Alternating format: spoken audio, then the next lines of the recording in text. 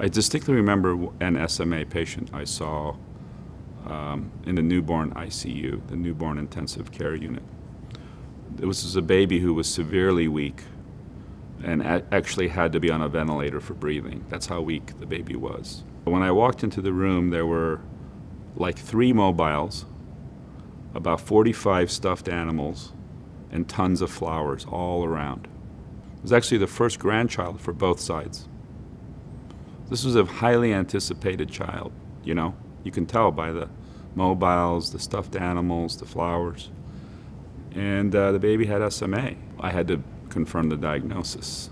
And I'll never forget that patient because I immediately thought about the family and how both mother and father, how they must have felt.